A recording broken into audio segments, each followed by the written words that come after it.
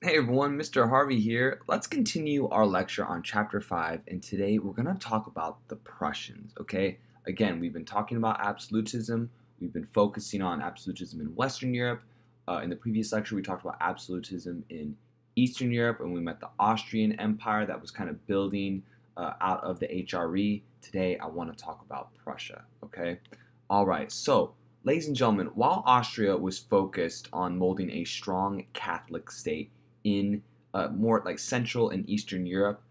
We are going to see in Northern Europe, ladies and gentlemen, kind of Central North Europe, Prussia. Okay, and Prussia, ladies and gentlemen, is really important because Prussia eventually will be the country that unifies Germany and creates the German Empire. That will be so important for us later, all right? So Prussia is emerging. They are Protestant, okay, and they are going to become quite the formidable power in Europe, ladies and gentlemen, okay? And the dynasty that's going to set this up, the family that's going to set this up, ladies and gentlemen, will be the whole Hohenzollern family, okay? The Hohenzollern family, all right? They're going to set up this efficient bureaucracy, set up this kind of militarized state. The Hohenzollern family is going to be very important. And again, we've talked about some important families in this class, ladies and gentlemen. The Tudors, the Stuarts, the Bourbons, the Valois family, the Habsburgs.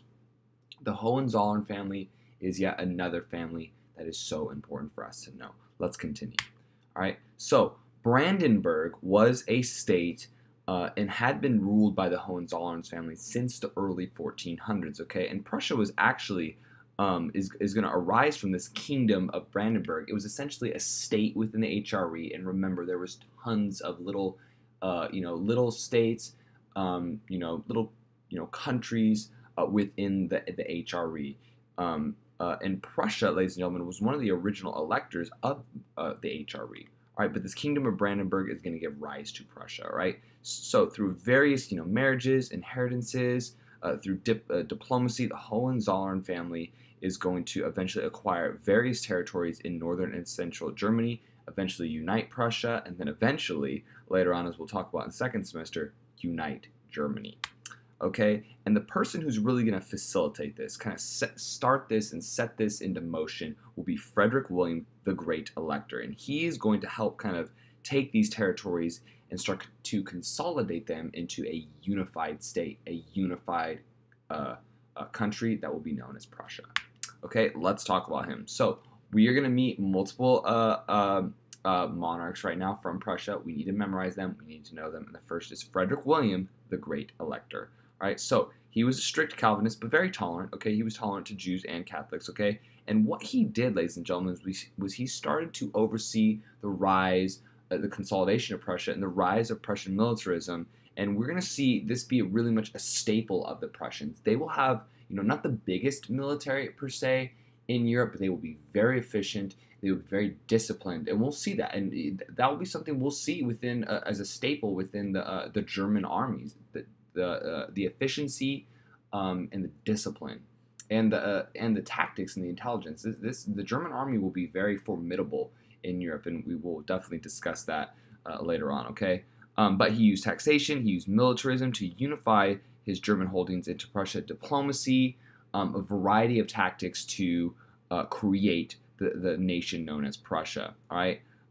He taxed his people heavily to help facilitate and build the military. Remember, in order to build, an army and military, you need money. Taxation was one of the ways that he did that. Okay, and what was really important, ladies and gentlemen, is that he needed a strong military power due to some of the aggression, and we've talked about from Louis XIV, tensions between the Poles and the Swedes, and so that was something that really influenced Frederick William in order to build such a strong military with some of these tensions. Now, something that's really important, ladies and gentlemen, within Prussia is that the nobility, known as the Junkers, and we need to know that, let's make sure we highlight that when Prussian nobles are called Junkers, were not exempted from taxes. Okay, he taxed them. All right, he taxed them in order to build his military. So that's very important for us. Okay. So really important, ladies and gentlemen, is he's going to be collecting taxes from the Junkers with the actual military that they were helping fund. So it was the military that was going out collecting the taxes, and that taxes was funding the military. But what was really important, ladies and gentlemen, and we know this in talking about Eastern Europe, was that remember the nobility is quite is quite strong in Eastern Europe, well, stronger than the nobles in the West. And there was a trade-off with this. One of the reasons the nobles, accepted their taxation and accepted being taxed as well, there was a trade-off. Frederick William, and this is something we've been talking about.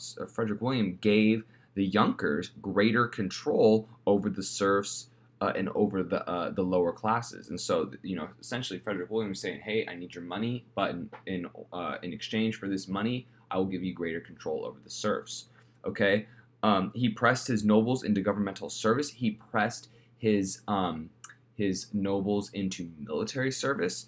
Okay. And this is going to be really important, ladies and gentlemen, because eventually the Junkers are going to actually be the majority of his military officials, and that's going to help Frederick William because the government and military officials were to swear an oath of loyalty to the government, to the electorate, to him. Okay, so he is going to have their loyalty because they are that's part of a requirement for serving in the government. Okay, so this is Frederick William the Great Elector. All right, and there's some important things we're gonna continue to touch on and talk about. All right, the next important leader within kind of this rise of Prussia, and I'm just kind of giving some background, some important leaders within the development of Prussia, is Frederick I, the first king of Prussia. Okay, and he earned this title by aiding the Emperor Leopold of the HRE in the War of Spanish Succession. And so the Elector of Prussia was now recognized not as an elector anymore, but the King of Prussia. And so essentially, I'm sorry for switching the slide. Let me go back really quickly. Essentially, Frederick, gained that title by lending his army to Emperor Leopold. In exchange for that, he was now recognized as the King of Prussia. Okay, so the next important monarch I want to discuss really quickly is Frederick William I.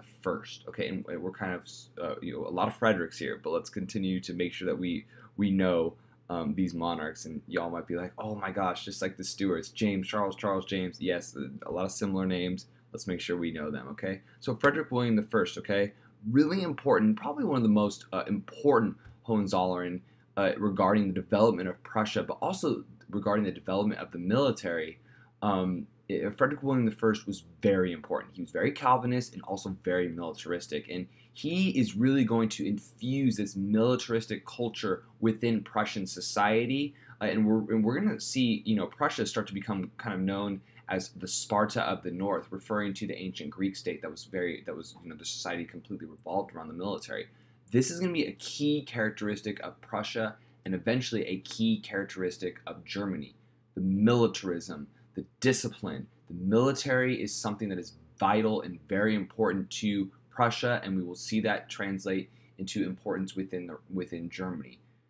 Discipline, this is a very prestigious bureaucracy, a very prestigious part of society, the military, and Frederick William will really bring a lot of that prestige and discipline and efficiency to their military. Okay, their society was really rigid and disciplined. It was kind of like a militaristic society because that was what was just expected in their military. And he doubled the size of their army. Now, they had arguably the best and most efficient army in Europe. It was the fourth largest. But again, disciplined and efficient. This is something that we're going to be talking about as we get into some really important wars later. Is just because you have the biggest army doesn't mean you have the best army. Equipment, discipline, training, tactics.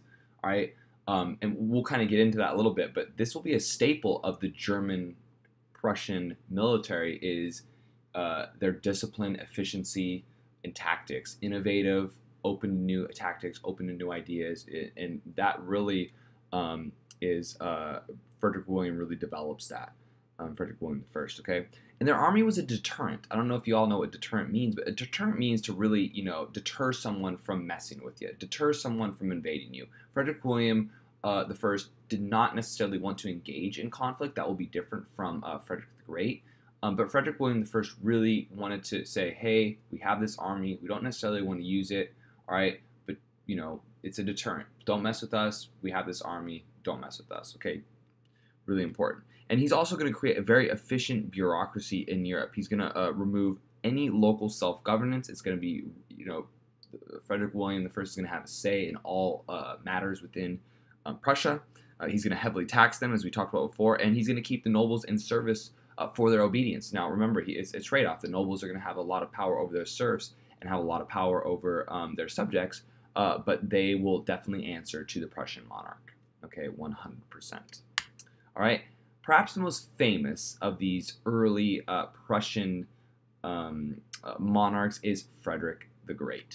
Okay, now Frederick the Great had a harsh military training as a child, and that had an effect, ladies and gentlemen, because he wasted no time in using the army. He was very different from Frederick William. Frederick William, as we just talked about, used the army as a deterrence.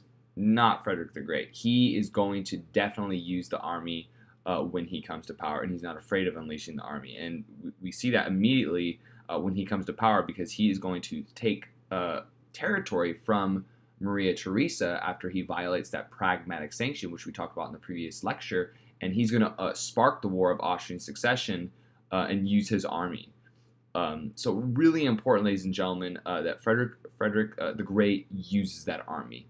He definitely uses that army, okay? And he's going to force pretty much all of Europe to recognize, I forgot to write Europe, sorry about that, all of Europe to recognize Prussia as a great power, and he's going to earn himself the title and admiration of a lot of European rulers just on how efficient. The Prussian military, ladies and gentlemen, is definitely going to be a military that is very much admired in Europe. And so he's going to earn himself the title of Frederick the Great. Now, by about 1750, the great European powers will include Austria, Prussia, France, Britain, and Russia, and Prussia will be included within that. Okay, Prussia will be recognized as a part of this balance of power. And we are on, one of the things that I'm trying to get at is we're about 100 years, maybe 110, 120 years from Germany unifying.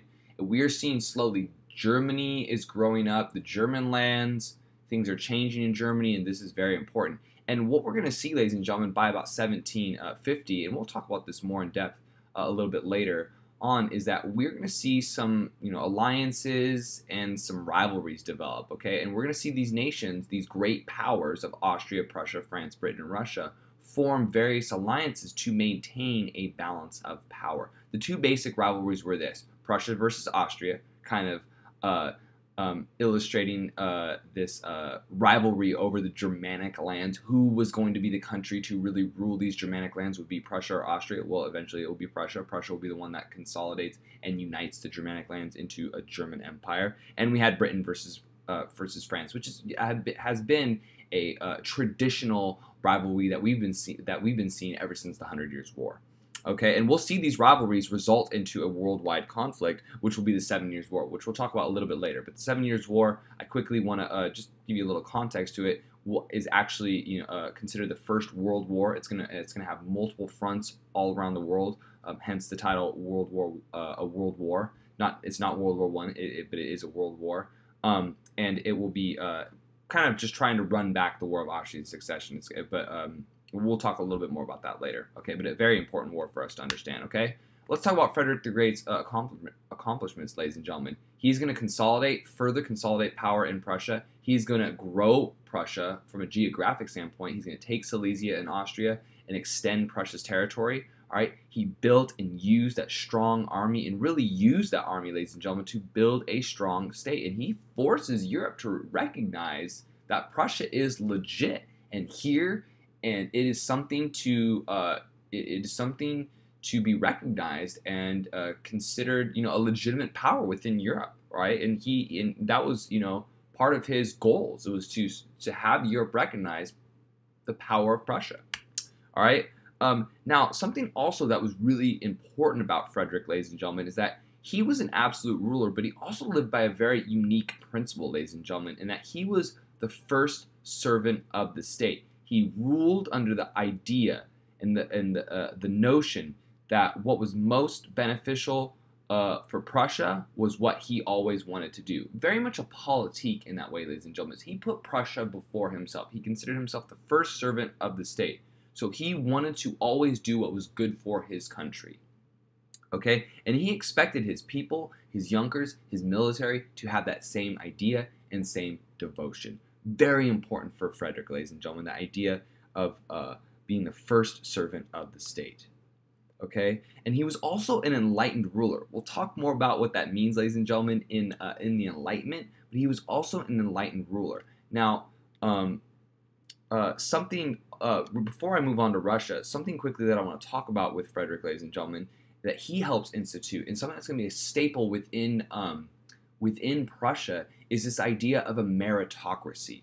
Okay, a meritocracy within Frederick the Great's government, within Prussia's government. We are going to see, ladies and gentlemen, the way that you get through the bureaucracy, the military, is not necessarily who you are or how much money you have. And this is going to be vital, ladies and gentlemen, to Prussian society and their military and their government, in that the Prussians believed, and this was really started with the Hohenzollern monarchs, is that they believed that the way you should be able to get through society is based in their government is through merit. And so this was really important, especially for the Junkers, because the Junkers could not get a position of power or a position within the military or government unless they had skill or talent or merit. And what's going to happen, ladies and gentlemen, within this meritocracy that's going to develop is the value on education. And so if you were a Junker and you wanted to get into a high position of power within the government, military, whatever, you needed to be educated and skilled so you could have the merit to advance. And what's going to be important about this is we're going to see many educated, talented Junkers, nobles within the military, within their government, and we will see that within their military, and that their Junkers, some of their generals are going to be brilliant strategists, brilliant individuals, and that really stems from this meritocracy, this idea of advancing through society based on what you can do and your skills rather than your name or your wealth. That will be a really fundamental staple within Prussia, and we will see that. We will see them have incredible advisors that are talented, incredible military minds that are talented, educated because of that meritocracy. Okay? We will stop here, ladies and gentlemen, and I will discuss the Russians in the next lecture. Very excited. Thank you so much. Have a great rest of the day.